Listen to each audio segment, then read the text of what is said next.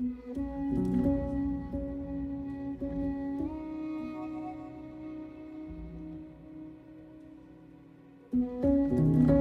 name's Ann Thomas, and I'm the President and CEO of The Children's Place.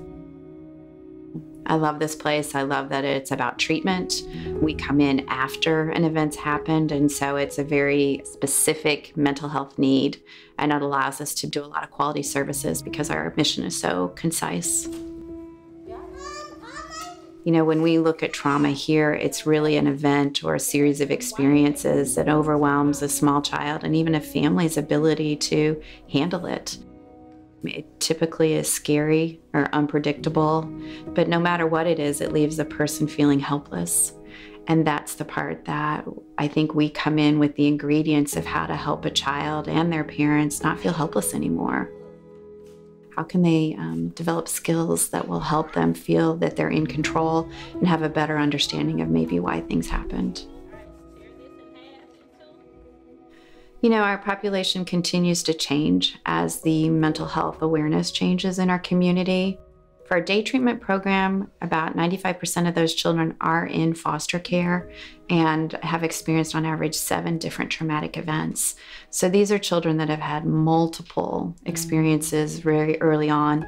So that's 50 kids that are enrolled at any given time, and each year we serve between 80 and 90 children in that program. We originally were serving just children in foster care who'd experienced abuse and neglect that were coming in for 1 hour a week. But that has completely changed over the last 5-10 years. We're seeing more and more children who've been adopted, and we're also seeing a lot of children who are living with their biological parents but going through adverse experiences. We see children coming in where there's been significant divorces. We're seeing more and more children that are being sexually abused by people in the community. Addiction is the other large kind of piece that a lot of children are coming out of homes where there's addiction issues, and then violence. So that demographic goes from people living in a lower socioeconomic to families that are upper middle class that are just seeking mental health services. My name is Rudy Liggins. I'm one of the co-teachers here at the Children's Place. I have the preschool classroom, which means I work with kids 3 and 4. And I've been here almost 42 years. I'm originally from Kansas City, and I coached a freshman basketball team at Texas Tech, and then they canceled the team.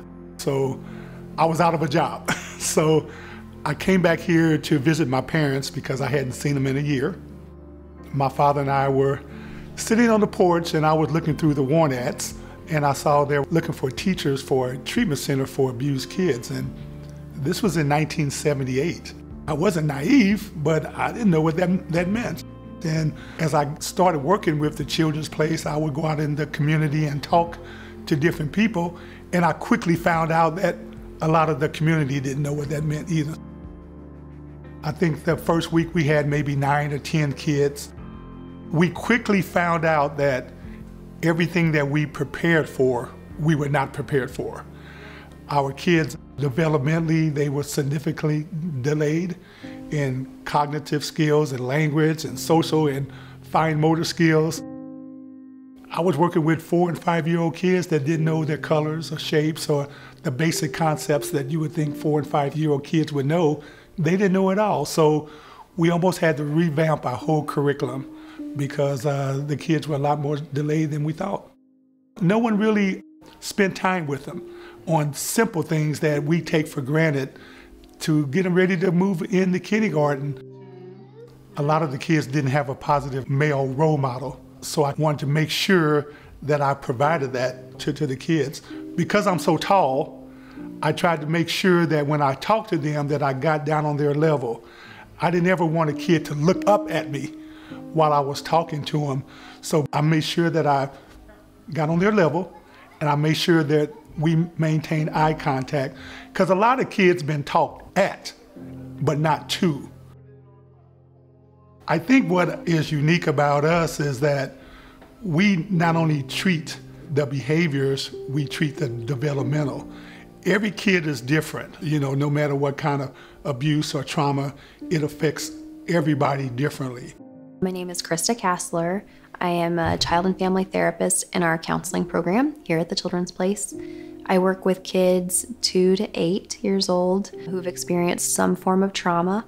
Peter Levine is a trauma researcher, and he gives us this definition that trauma is anything that is too much, too fast, too soon, or too little for too long. So a lot of the work that we do is repairing and restoring those relationships with their caregivers.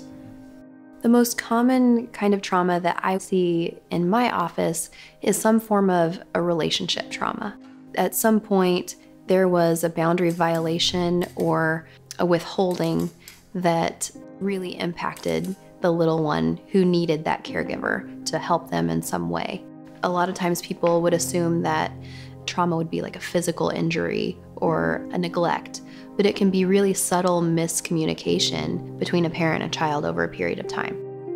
Things that we think kids will bounce back from, like a divorce or a separation or a move, can actually be really big changes that are difficult for kids to manage on their own.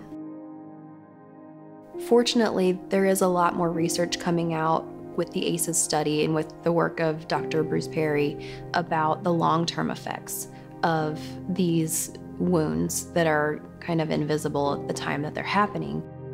Imagine holding something, and you're not holding it with your hands, you're holding it with your insides. And now imagine living that way for years, holding this heavy thing that seems unshareable. And then, talking about the long-term effects of physical, medical symptoms that follow. So much of the work traditionally has been working on the cognitive side of things. How do we think about this instead of how do we feel and embody this?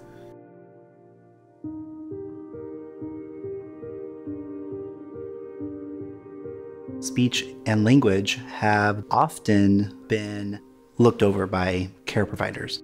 A lot of our kiddos, their families are worried about putting food on the table. Their families are worried about the next paycheck that's going to come in. They're not sitting at home reading stories and reading books. They're not given opportunities to help with chores or follow directions. A lot of families, even typically developing families, fall into a routine and they just meet their kids' needs when they know that they need them. They don't set up those opportunities for language learning. So for our kiddos, they already have had trauma, and then their environment often isn't that language-rich environment. It's kind of always that heightened, what's going to happen type of environment. So the fact that we can give them that here, and the fact that we not only do group activities, but I have the opportunity for those kids who need it to pull them into individual sessions, I really see a lot of connection and a lot of really good work. With everybody being a part of a trauma-informed team, I feel like it gives everybody the framework to work with our kids. If we're correcting a kiddo, we reflect what they're doing back to them, and we try and guide them in a different direction. So it gives us a common language, but it also gives the kiddos consistency. One of the things that we know is when children have experienced any traumatic event before the age of 5, their sensory integration is the most affected. So being able to have an environment where the child is not overstimulated with sound, and when the walls look a little bit different. For example, all of our playrooms have only the toys that are necessary for them to be able to process their story of trauma. In the classroom, we have had to edit a lot of the materials, because when a child comes in and there is colors and papers and sounds, and every time that they have to move something and then something tips over, can really dysregulate a child to go from a moment of them being able to relate to you to going into dysregulation. So we did a couple of things in 2 of our older classes. We removed all of the overstimulating things, and we left only the basic things that the teachers were gonna need. Having less materials allowed them to ground themselves in a spatial manner that allows them not to be dysregulated. One of the things that we know for children who have experienced trauma is when they have a lot of materials and a lot of choices for them to have, they get dysregulated, especially if they come from an environment when they don't really have a choice. So imagine you're in an environment when you do what you have to do because you have to. There is never any choice. And then you move entirely to an environment, it's like you can be sitting down, you can be laying down, it's too much. So the environment really needs to set the stage for regulation. Even the lighting, when the child comes into the room, being able to understand this is a calming place. Consistency, simplicity, and a routine are really key for children to feel this is a safe space. As adults, it's the same thing. If we have never experienced trauma, we have a window of tolerance for that says, you know what, I can do this. It's gonna be a little bit wonky, but I can do it. If we have experienced in our childhood a time when we didn't really feel safe, we don't have the capacity to say, I got this. We go directly into what is gonna happen to me if I don't have what I was already used to. Kids that have experienced trauma live that on a daily basis, that sense of I am not safe. And interestingly enough, adults actually have the very same experience. The people that work here are the people I admire most. Everyone that comes here chooses to do it because they want to work with young children that have had life's deepest hurts. They're full of grit. They have a strong belief in hope. It is hard work. I know at times we've given everything we can and it still feels like it's not enough. But what I think is missed sometimes by staff is really being able to see the nuancing of how much a child changes in the presence of our adults. And I wish we could do videos of every child on the first 2 days when they start and then show them later.